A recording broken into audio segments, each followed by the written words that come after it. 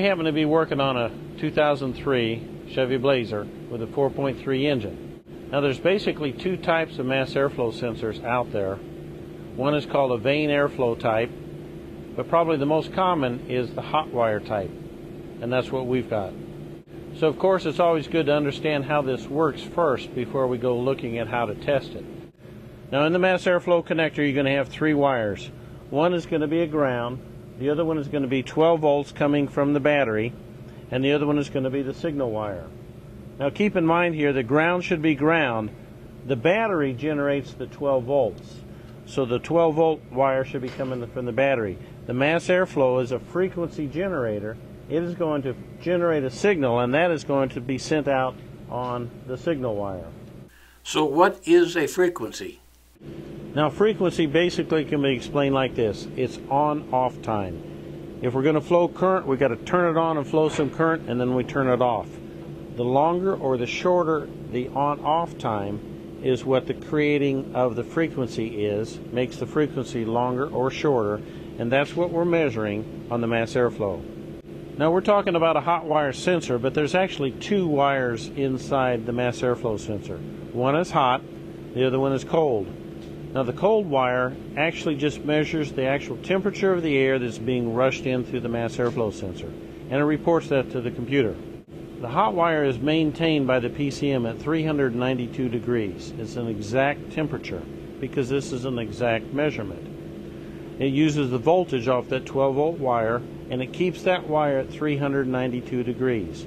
Now it's important here to understand that the battery generates the voltage and sends that to the mass airflow. It has a ground, so the mass airflow internally is going to create this frequency. It's a pulse width modulated frequency, and that is sent out on the signal wire, and that is what we're going to be monitoring. Now just like your weatherman will report to you a wind chill factor when it's windy and it's cold out, and that wind chill makes it feel colder, well that's because air passing over something that's hot will cool it. That hot wire is going to cool then as air is rushed past it. The PCM then monitors that temperature, compares it to the actual temperature of the air, and it says we're not at 392 degrees, so it flows more current. Remember, volts don't create heat, current does. So it flows more current over that wire to keep it at 392 degrees. Now this is all happening very, very, very fast, in milliseconds, maybe even microseconds.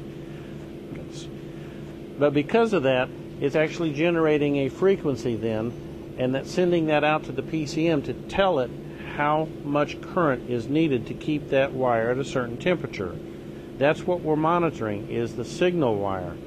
It is telling us the frequency, or how fast, how often it has to send current. The more you have anything powered on that is going to send current, the more heat it will send. If it's on for just a little blip of a second, it's not going to be much. If it's on for a little bit longer, it's going to be more heat. That's what we're measuring here, is the amount of current that's flowing, and it's going to be reported to us in a frequency. What about grams per second? Well, air has mass, and all mass has weight. So since it is fast-moving air, it is measured in grams per second. So you might assume that grams per second is the input, but the PCM is not a scale. It can't read weight. The PCM is a logic device. It receives input, makes decisions, and sends output. The PCM input is frequency, not grams per second. Grams per second is a calculated value, not an input. Frequency, or hertz, is the input. Grams per second is calculated. You know, it's kind of like reading the alphabet. Now, if this alphabet were in uppercase, it would look like this. But if it were in lowercase, it would look like this. Now, they look different, but they say the same thing. So it's kind of like two ways of looking at the same thing. On the left, a frequency waveform, which is real-time input. And on the right is a grams per second waveform, which is a calculated value. Now on the left, the real-time input would be kind of like looking at the uppercase, and the right would be looking at lowercase. Now on the left, the source of the frequency waveform is the actual voltage reading, and on the right, the source of the grams per second waveform is a PCM conversion. Well, frequency and grams per second, are they the same? Well, yes and no. So which do we use?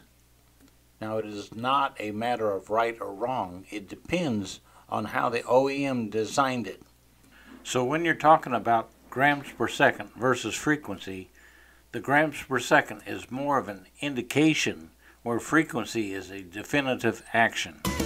In part 2, we'll discuss the actual testing of the mass airflow.